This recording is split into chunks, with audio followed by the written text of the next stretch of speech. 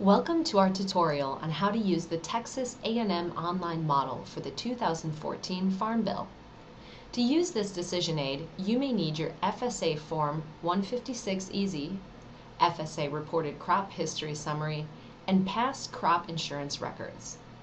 To get started, please go to the web address www.afpc.tamu.edu/models/decisionaid.php.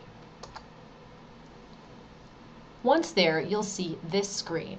Click I agree at the bottom in blue to get started. The first thing you'll need to do is get registered. Go ahead and click Register and fill in the information. Don't forget to keep your password saved in a safe spot so you can come back and work on this in the future. Once you've got your information in, choose which type of account you'll need: producer farmer or multi-client user. A firm that has multiple farms operating independent of each other would select multi-client user.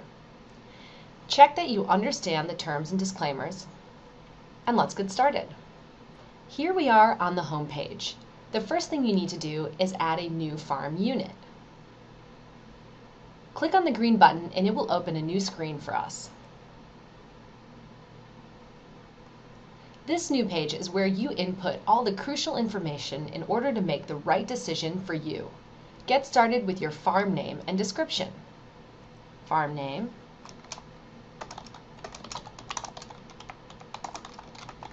remember, if you have any questions along the way, you can come back and refer to this video or click on the little black question mark for additional information.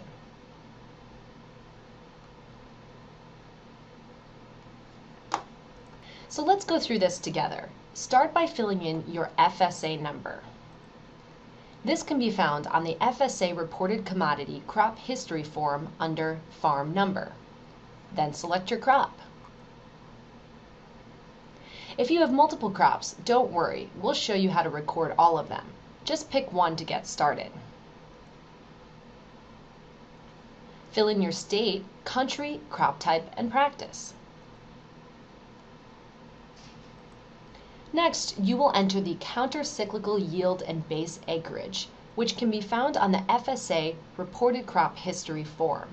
Next, you will input the basis, which is the price received for the crop minus the harvest time futures price.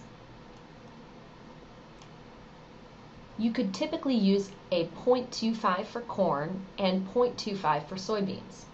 Next, you will input your actual production history yield, which can be found through your insurance agency or by going to http://farmdoc.illinois.edu/cropins/index.asp.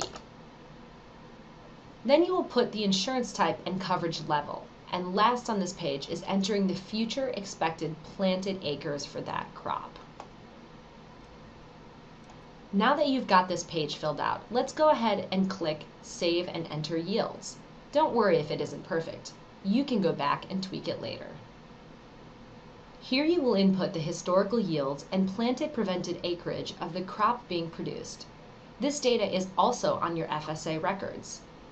Please note, it is important to fill out as far back as you can to ensure more reliable outcomes. Now you're back at the home page. Remember we mentioned you can add more than one crop? Here's your opportunity. Go ahead and add another new farm unit by clicking the green button. You've got your information carefully entered now. If you have any questions, you can add a comment below or can shoot us an email at boone18@purdue.edu. The next step is to understand what to do, and that's our next tutorial in our series. You can go ahead and check that out by searching for Output Instruction or clicking on the link below. Thanks for watching.